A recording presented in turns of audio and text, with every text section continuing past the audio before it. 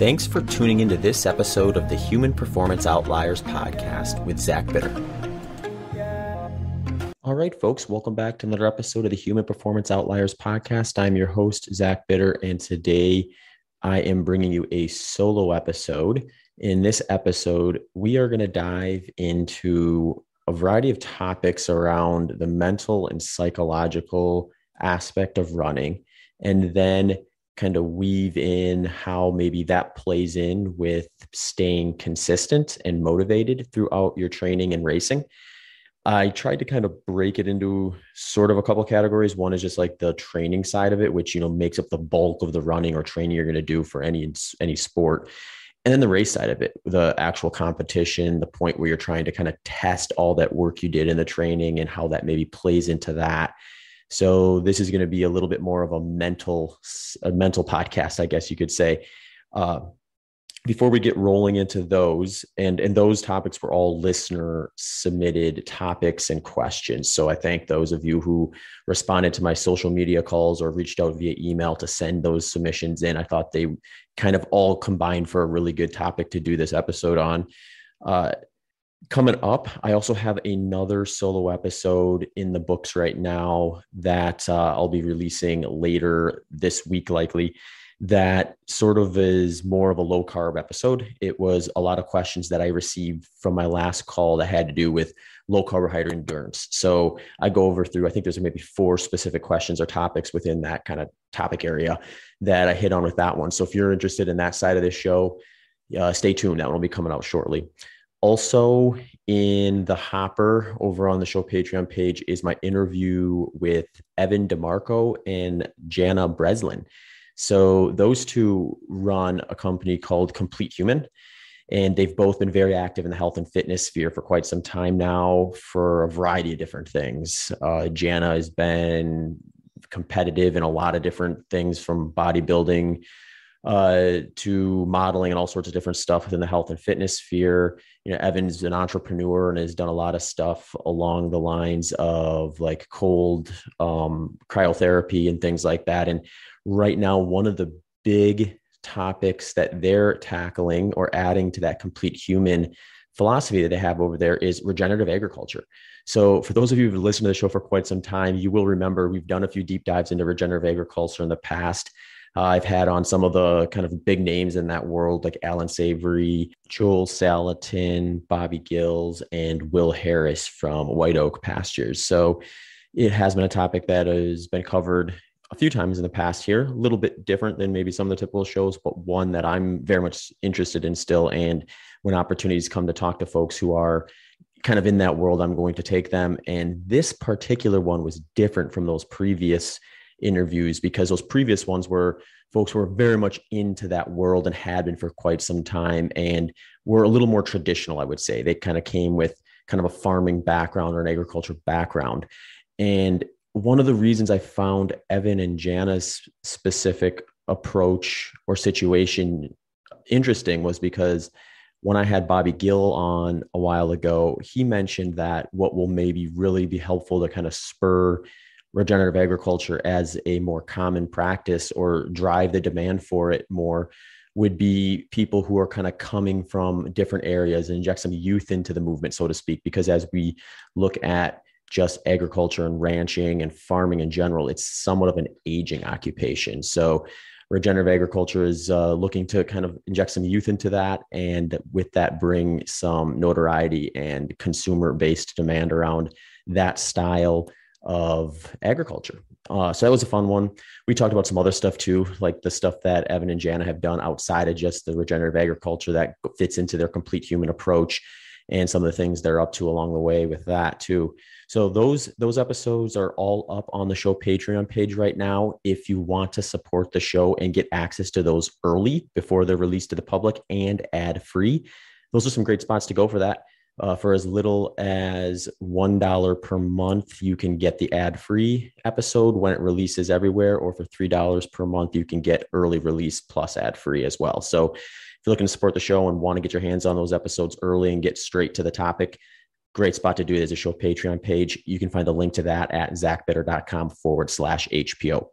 Also at zachbitter.com/HPO is the links and details to all the previous shows, as well as ways you can donate if you want to support the show monetarily, but not through Patreon. There's some easy one-click direct donation links there as well.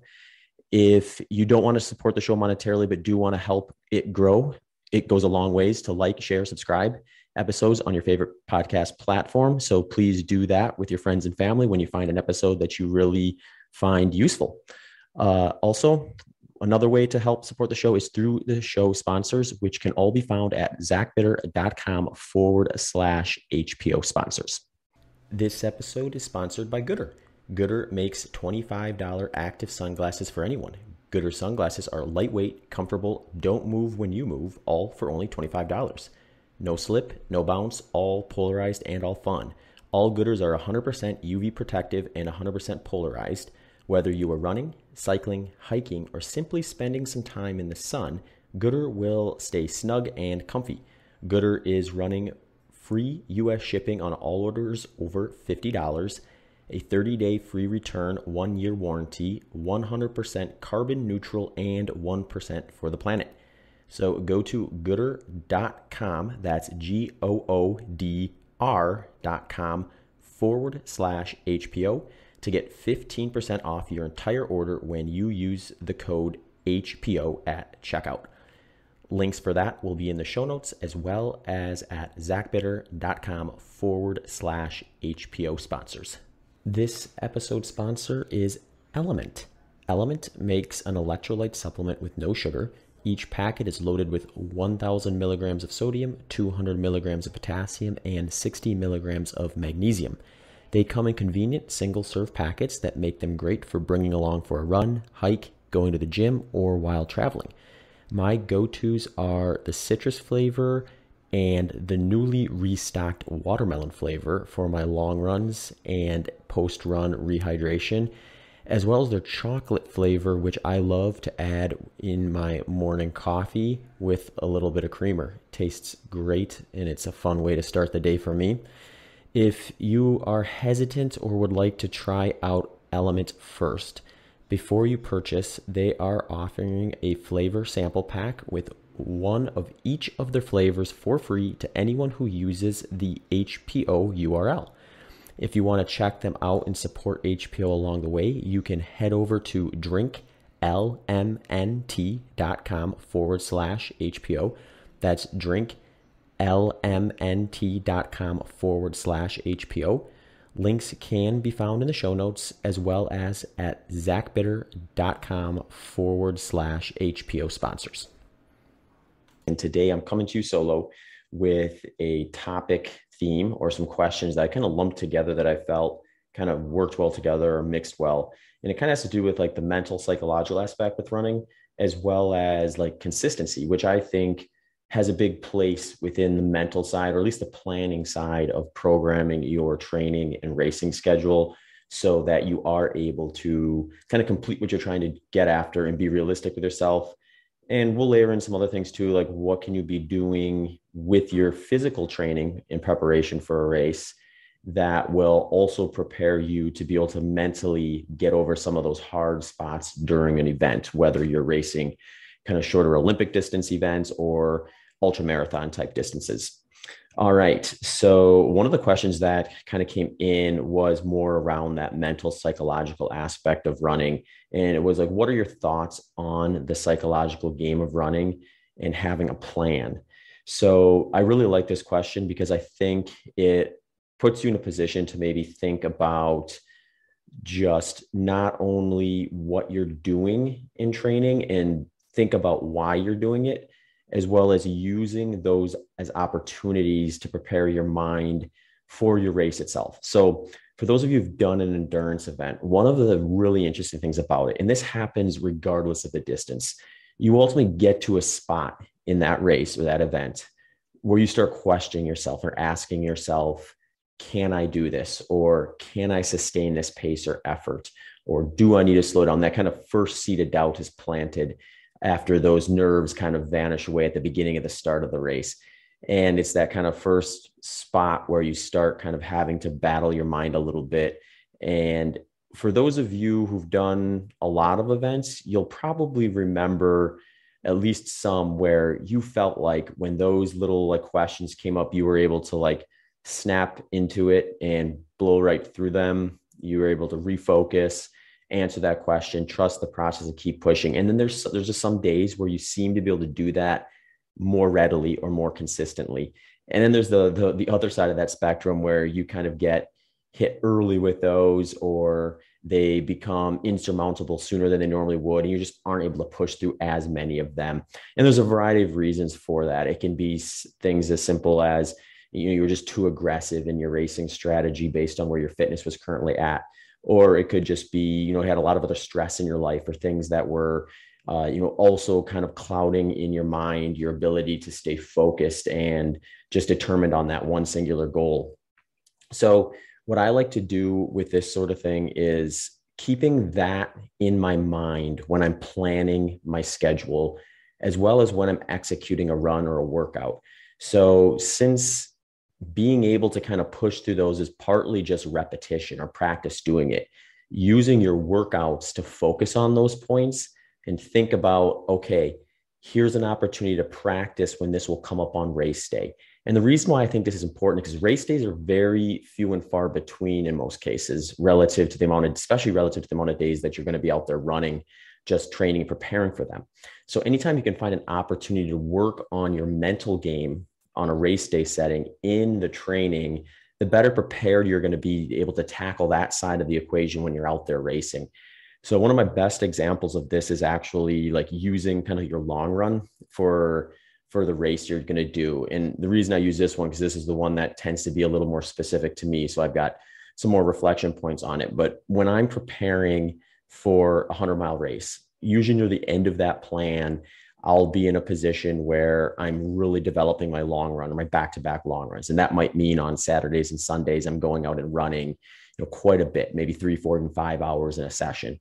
And during those times, there is opportunity to maybe get a little bored, maybe ask, is this really worth spending this much time training? Is it really going to make a big difference if I'm kind of pushing through any type of like discomfort and things like that?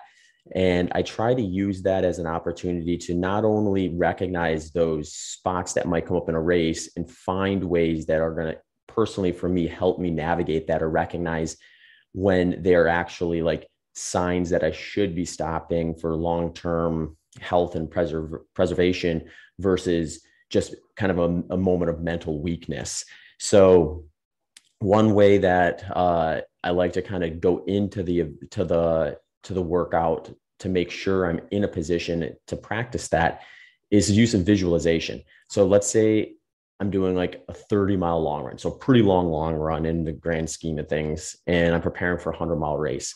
During that 30-mile long run, I'm going to be imagining that entire time that I'm at 70 miles of the 100-mile race that I'm doing. And I'm just going to visualize what it's like to move through that final 30 miles. And that might be as simple as picking like a starting point of like, let's get to mile 5 first, and work on just like what it's going to feel like and what it's going to be like to kind of comprehend the fact that I have 75 miles in my legs when I get to that point. And then I need to move on to the next step and tackle the next 25, and find just little spots that make sense in my mind to kind of fixate on. So then when I get into the race itself, rather than trying to pull from my experiences the last time I ran 100 miles, I'm able to pull from the experiences that I did multiple times during the long runs and use those as motivation and sometimes just convincing. Because a lot of the times, if you did the training, if you trust the process that you built up with, it's more of just being able to convince yourself in the moment that you are in position to do what you're trying to do. So when you have close proximity relations of your mind navigating that, it's just going to be a little more fruitful on race day. You can scale this away from ultra marathon and into the more standard endurance events too. And really what I like to think about first is which workouts are going to be the most specific to the race intensity that you're doing, so that you're making it as similar physiologically the way you're going to feel on race day in that training session when you're also working on those mental aspects. So if you're doing something a little shorter, like a 3K or 5K, it might be some short interval sessions where you think to yourself like, okay, I'm going to do these 10 repetitions of say 2 minutes or 3 minutes. And then thinking about like, as you're doing those, like putting yourself in a position where you're visualizing yourself through that distance. So you're visualizing yourself as to where you would be in, say, a 5K during that workout and kind of chipping it off one by one. And what I think that really helps you do is compartmentalize small chunks. So mentally or psychologically, it's going to be a lot easier for you, whether you're running a shorter endurance event or a longer endurance event, to break it into chunks. So if in practice you're doing that as well, and you're working on that mindset side of it of, I'm just going to worry about this interval right now, and I'm going to execute it as properly as I can. And I will think about that next one once I get to it. That type of practice mentally is going to help you in a race. Say you're doing a 5K, and at 2 kilometers, you start questioning whether you can continue at that intensity for 3 more kilometers. It's going to be a lot easier for your brain to kind of snap towards, let's just get through this 3rd kilometer next before I start worrying about what's going to happen in the 4th and 5th ones. So that's kind of the way I like to kind of layer it in, and to really kind of be thinking about how can I mentally practice and prepare for a race, stay the same way I'm physically practicing for it too.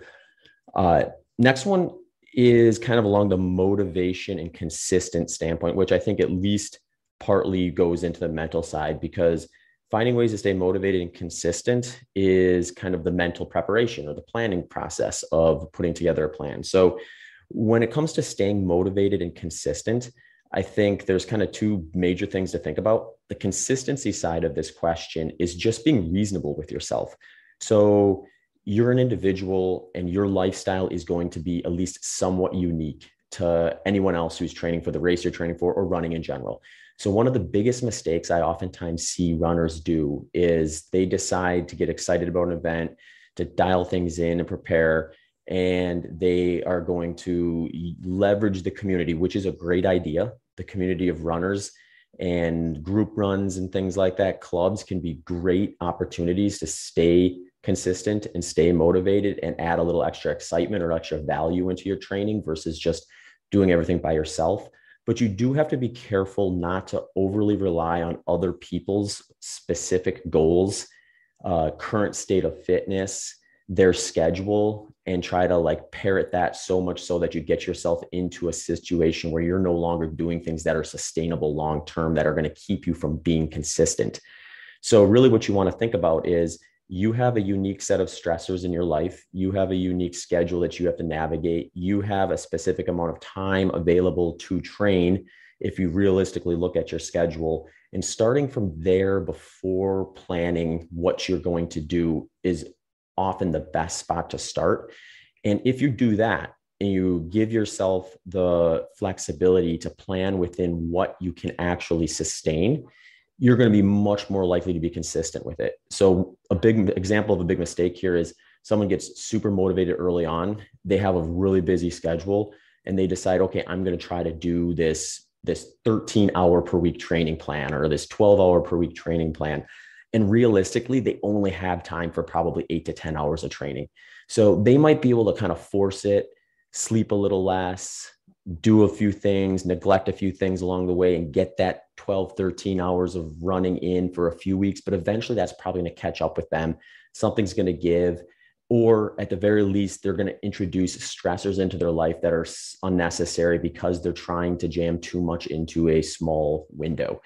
That person would be much better off backing up and saying, okay, this is what I have available to me that I can do and still manage the stressors that I have from my other areas of life, as well as make sure I'm taking care of the big component of training, which is recovery, which is going to be heavily reliant on sleep, without, not sacrificing that in the effort to get in some arbitrary number of training hours per week. They're going to likely be much more consistent throughout the course of that plan and maybe multiple plans. And then over the time that they are able to continue to do that, continue to be consistent, continue to be injury-free, continue to recover quicker because they're respecting their stressors from other areas and getting the right amount of sleep, they're going to be much more likely to outperform themselves going that other route that is going to be a little more kind of peak and valley-ish. They might get some good training blocks in, but then they might burn out or run out of time and then bail out at weeks at a time. So that's really like the way I like to look at that is, in order to stay consistent, you need to be honest with yourself with what you have. There's a lot of different strategies that you can use to prepare for a race, from either a lower volume to a higher volume framework. So you're not out of luck if you're someone who just doesn't have a lot of time to give. You can still participate in the sport and do it at a pretty high level for yourself.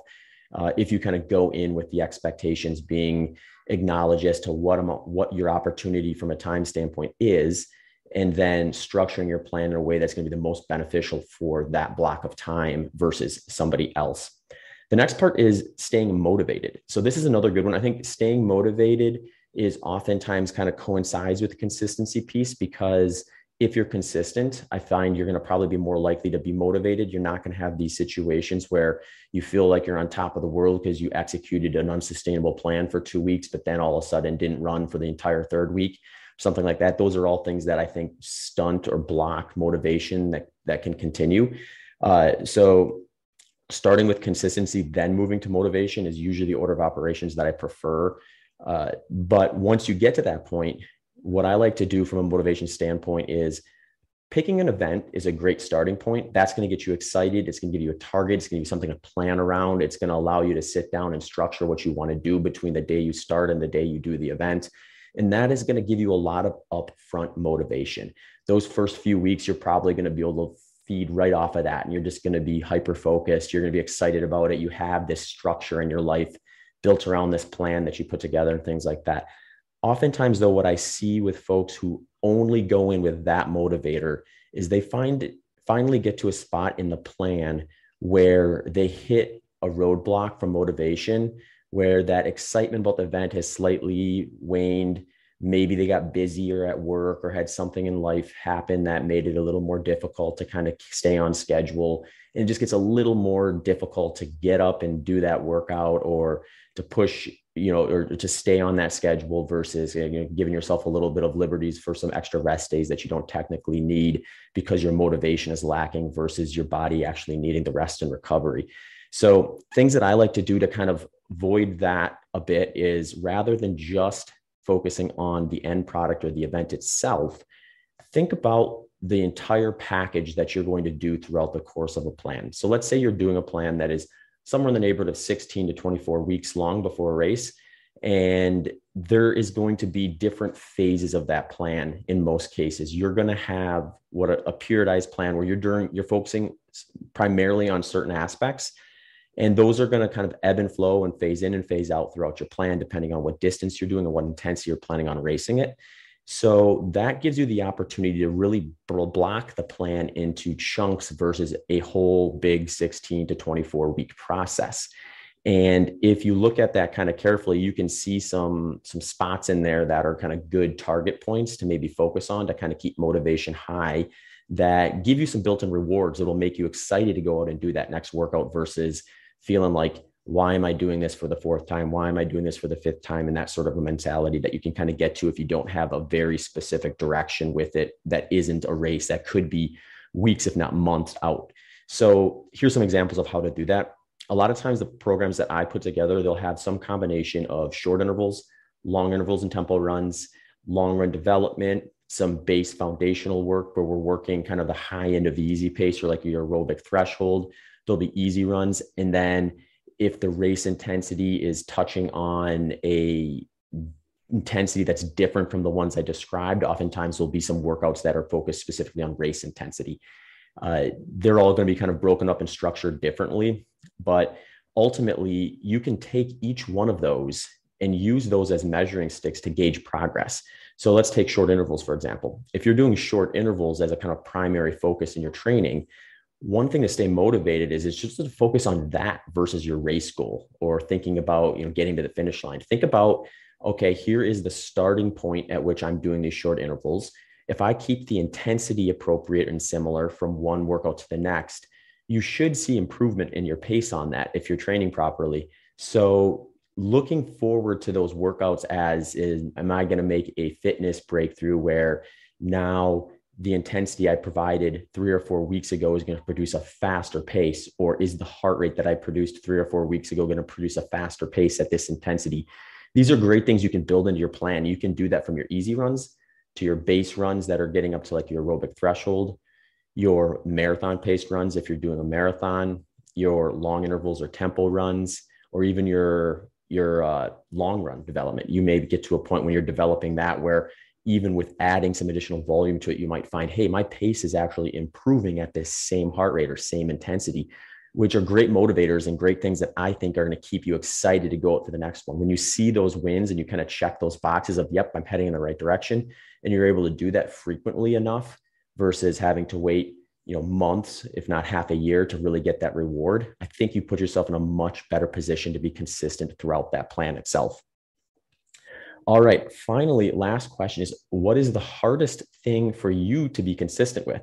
This is a good question. So I would say, historically, one of my biggest blessings could somewhat have been a little bit of a curse too, where historically I've been very, very injury resistant, meaning that I haven't really had to deal with a whole lot of injury issues. So some of the stuff that can typically be useful for injury prevention are the things that I would maybe historically be more likely to avoid doing, or maybe skip more often, or at least not be as consistent with.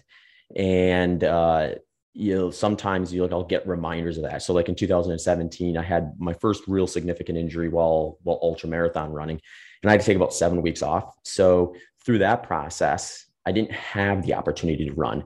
So I used that time to kind of look into, well, where are some of my strengths and weaknesses just physically that I had been ignoring or neglecting because they didn't really surface in a big, meaningful way until I hurt myself, and finding out what those were and then working on those, and then recognizing, hey, if I can be consistent with these when my body feels healthy, I'm unlikely to find myself in a situation where I break down to the point of getting injured too. So this is something where I've gotten a lot more consistent with, especially in the last year, because similar to 2017, I've kind of been currently dealing with a little bit of an issue. So specifically my right ankle, and that kind of led to a little bit of left knee issues over the last few months. So I'm kind of in the process of working on that and finding what do I need to be doing to make sure those areas of my body stay resilient and able to tolerate the training I want to put through it in order to maximize my races. And how is that going to phase in once I start getting to the point where I'm able to train? So to kind of sum that up, I really do enjoy the process of running. That is the thing I would like to be doing, and oftentimes would like to be doing more of. And I don't have a lot of trouble getting motivated to do that. But there is probably almost certainly for everyone diminishing returns there, where you're trying to do so much running and maybe other stuff where you start neglecting the things that are going to allow you to kind of do what has worked historically. So for me, kind of those supplementary activities can sometimes be things that I have to kind of be a little more strict with myself on, versus just being excited and feeling grateful that I'm able to do it. All right, folks. So that is the topics on mental, psychological motivation, and then a little personal example for myself with consistency and what I struggled with historically the most and kind of have to keep an eye on. If you have other questions that you'd like to hit on, or topics, feel free to reach out to me on either social media at Zach Bitter on Instagram or at ZBitter on Twitter. Facebook is at ZBitter Endurance, or shoot me an email at hpopodcast@gmail.com. All those links will be in the show notes. Happy to cover any topics or questions you might have that would be find useful for this podcast. Hey folks, just a quick reminder that this episode's sponsors are my friends at Element and Goodr Sunglasses. Element makes a great electrolyte supplement, and right now they are giving away a free sample pack that's one of each of their flavors. Goodr is giving you 15% off your orders with your promo code HPO. Head to the show notes or to zachbitter.com/HPO sponsors for links, details, and discount options. All right, that does it. So if you enjoyed this episode, please consider liking, sharing, and subscribing to it, and letting your friends and families know who you think may also benefit from it. That helps me grow the episode and ultimately release more podcast episodes. Thanks, everybody. Thanks for tuning into this episode of the Human Performance Outliers podcast with Zach Bitter.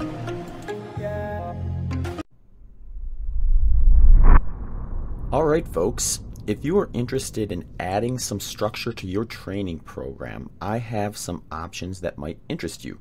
Over on my website, zachbitter.com, I have a wide range of ready-made plans that have options for beginners to advanced endurance athletes. I also have personalized plan options where I will cater a plan specific to the event you are preparing for and your personal schedule and training availability. You can also access a variety of add-on options from email collaboration to consultation calls to help guide you through your training and nutrition needs. You can access these with or without a formal plan. So head over to zachbitter.com and let me know what you think.